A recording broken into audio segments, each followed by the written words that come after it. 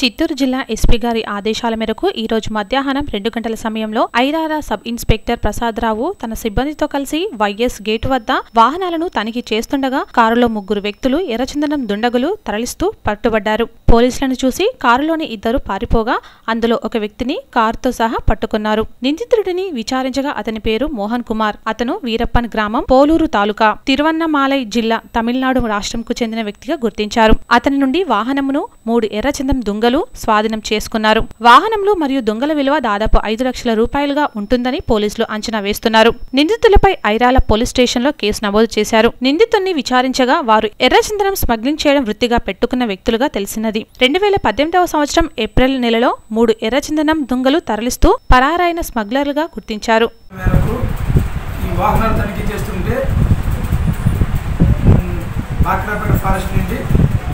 చెన్నై వైపుగా మన ఎర్రేపల్లి నుండి వైఎస్ గేట్ మీదుగా ఒక వెహికల్లో పోతుంటే అనుమానం వచ్చి ఆపడం జరిగింది. అందులో ఒక 3 ఎర్రచందనం దుంగలు ఒక మనిషి ఉండడం జరిగింది. ఆ వెహికల్ వచ్చేసి తవేరా కారు, ఇది తమిళనాడు డిస్ట్రిక్ట్ చెందింది.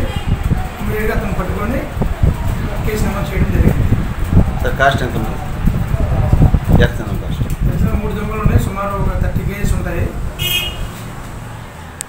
ఆ వెహికల్ కాస్ట్ వచ్చి 4 లక్షల విలువ ఉంటుంది. దాని విలువ సుమారు చెప్పకూడదు మామూలుగా.